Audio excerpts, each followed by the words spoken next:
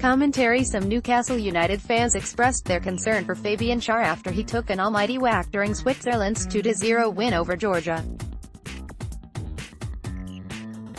The 27-year-old centre-back appeared to be completely knocked out after clashing heads with Jemal Tabidze, but amazingly, despite lengthy treatment, was deemed able to continue. Schar ended up wowing during the match as he played his part at the back as well as going forward, by helping creating the goals, but it's easy to see why Magpies supporters were still worried about their defender. The centre-back ended up posting a celebratory post on his personal Twitter to celebrate Switzerland's latest win, and the majority of responses were worried Magpies fans.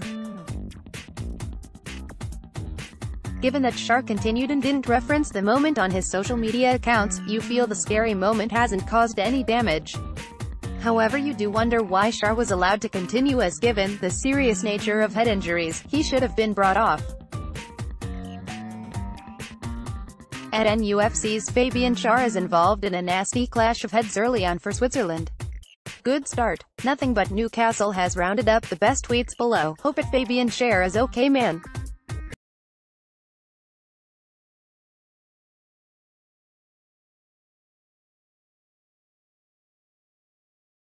Christine Hearn, at Christina Sasson, March 23, 2019. Well done, I hope your heat is alright. Adrian Ferrar, at Adrian Ferrar, March 23, 2019. Outstanding. Especially after your injury early on. The Geordie boot boy. Thought you'd be stretchered off there. Contracts, but I ask for all Toon fans. How's the head? Andrew Wells, at Wellsy95 Newfs, March 23, 2019. Well done, at Fabian Schar. Take care of yourself. Christine Hearn, at Christina Sasson, March 23, 2019. Congrats, but you gave us a scare. You sir are as strong as an ox. Thought you'd be stretchered off for sure.